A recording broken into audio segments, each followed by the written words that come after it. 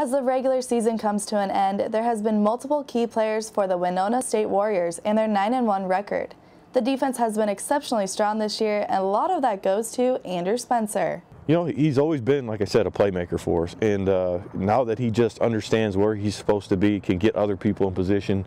I think when we have to play, like last year when Cam Gavin, a younger player, had to play back there, I think there's a comfort knowing that the guy on the other side of the field knows what he's doing and was able to help ease him into position and be able to make the calls and do the kind of things that we need him to do. I think he's learned the game. He used to just play it, you know. Now he's learned it and he understands it. It's slowed down.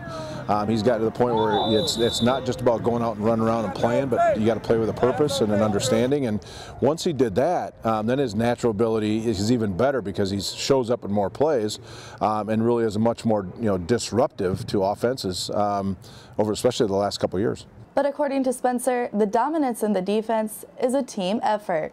It's basically just a bunch of guys loving to play football game and just flying around and enjoying every second. So our dominance really comes from just our character and how we take we approach the game, and we're just a bunch of crazy men, put it like that. It's just excited to play football and get some turnovers. And get some turnovers, they do. According to coach and teammates, Spencer is one player you want on a team. Yeah, I think that Andrew is one of those guys that everybody looks up to because he's just flashy, talented. He's out there, he's loud, he's proud, he's obnoxious sometimes.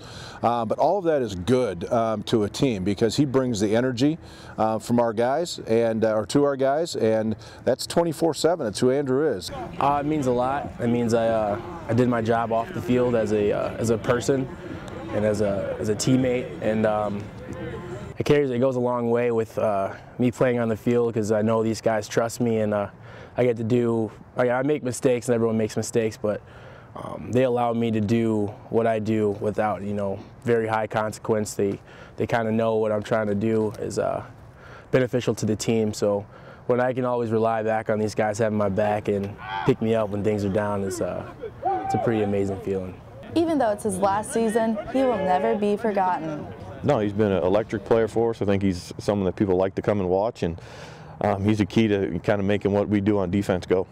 No, we're going to miss him dearly. Last home game with these seniors, led by Andrew and really about 13 other seniors, and it's really going to be difficult to see him walk away because he's that impactful on our football team, and but his legacy will be long-lived here.